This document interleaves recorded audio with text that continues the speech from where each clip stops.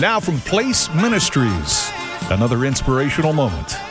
Welcome back to Your Place.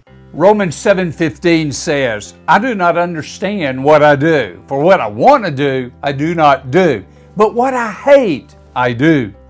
A few weeks ago, I mentioned I was writing a book called The Dark Side of Personalities and How to Overcome Them. Each of our personalities has a dark side, and yes, each of our personalities, even as followers of Christ, understand Romans 7:15.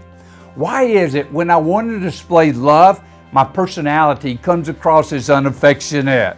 Why is it when I want to be faithful to others, I continuously miss deadlines and am undependable?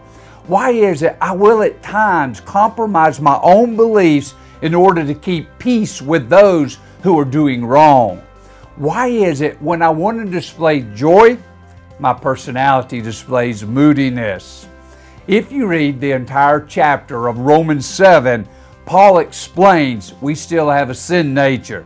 And I would add that the sin nature that resides in each of us at times still controls us. And yes, even the dark side of our personalities at times submit to our sin nature.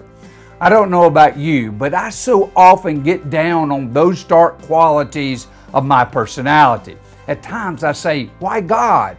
Why do I keep having the same struggle with the same sins? Then God reminds me, as I will you, as you live out your place in life and ministry, that I can be grateful, as Paul reminds us in Romans 7:25. Thanks be to God who delivers me through Christ Jesus our Lord. Your Place is a weekday devotional from Place Ministries. Our focus is helping followers of Christ know how and why God created them, and be encouraged to do what God created them to do in life and ministry.